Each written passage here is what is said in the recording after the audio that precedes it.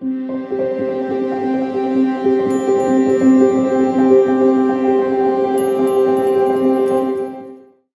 next up, we have Sara Gerke, and she's an assistant professor of law at Penn State Dickinson Law. Her research focuses on the ethical and legal challenges of artificial intelligence and big data for healthcare and health law in the US and Europe. Before joining Penn State Dickinson Law, Professor Gerke served as a research fellow in medicine, artificial intelligence, and law at the Petrie-Flom Center for Health Law Policy, Biotechnology, and Bioethics at Harvard Law School for the project on precision medicine, artificial intelligence, and the law known as PNAIL. Thanks. Thank you, Anya, for this kind introduction, and thank you for having me and organizing this conference.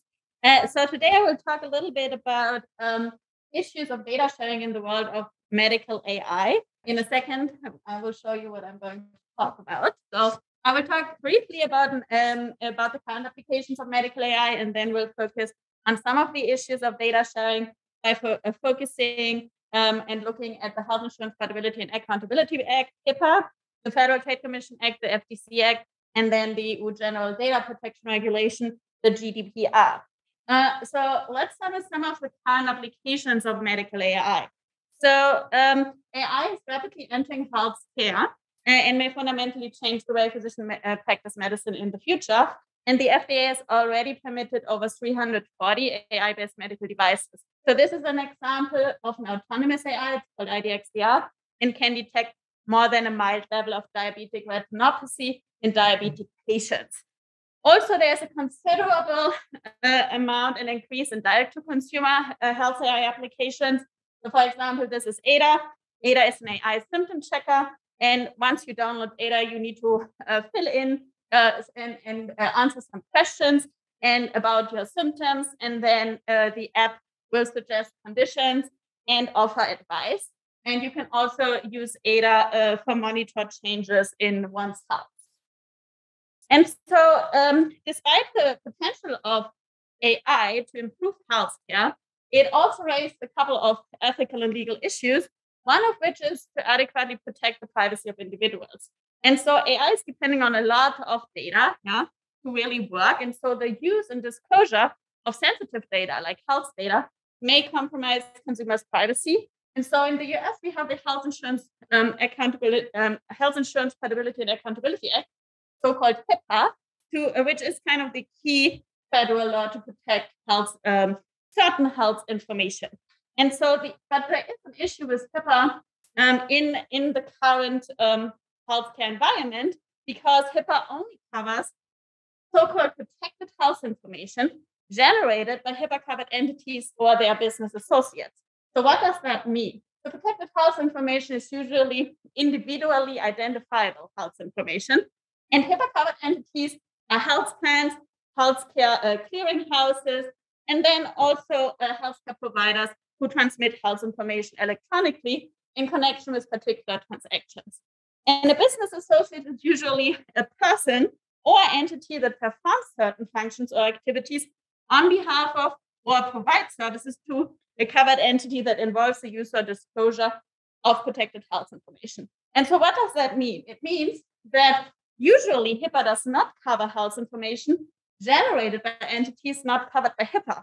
And so much of the health information collected by tech companies like Google, Microsoft, Apple, etc., are usually not covered entities. And so will fall outside of HIPAA. And so all the health information collected by them can usually be used and shared without HIPAA's restrictions.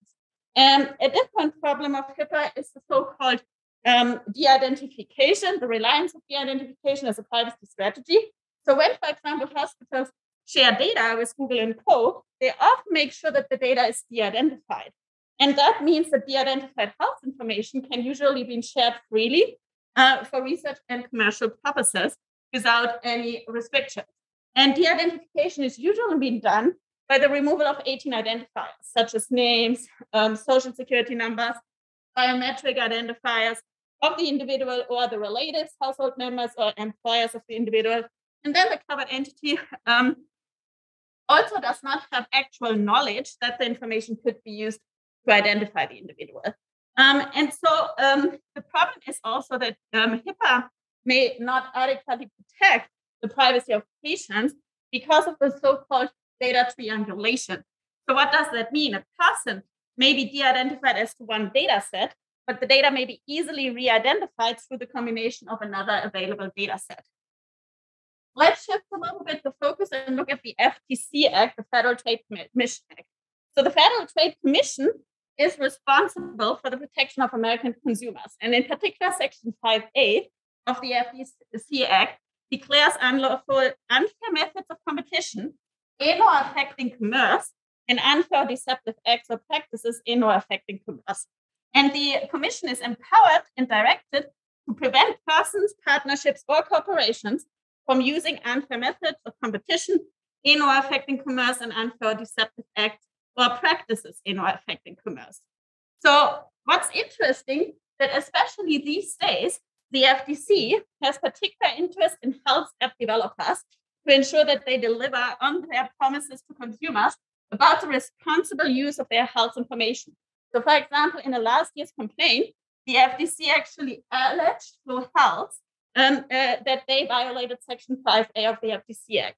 So Flow Health offers an AI app that is a period and ovulation tracker that aims to help pregnancy and childbirth. And what happened is, apparently Flow Health shared the information of over 100 million consumers about menstruations, information over all of their consumers about menstruation and gynecological health collected through the app with third parties such as Facebook and Google. And against the promise to keep this information secret.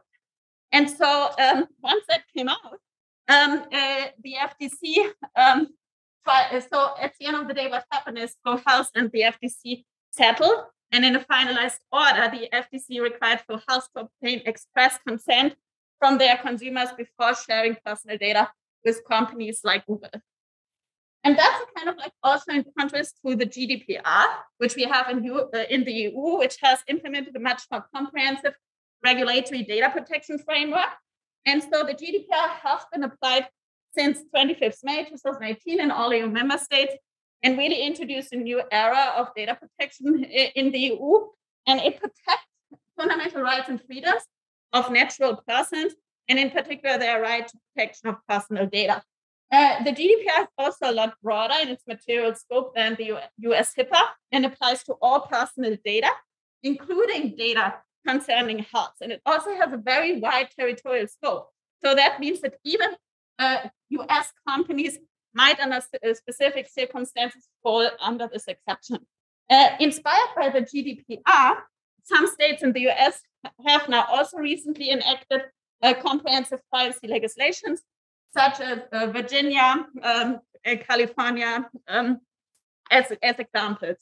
And then, because I'm running out of time, just one more thought is cross-border transfer of personal data, which is very interesting because recently it has been very difficult. And that's because of a decision, the so-called Schrems II judgment from the Court of Justice of the EU, which struck down the so-called privacy shield.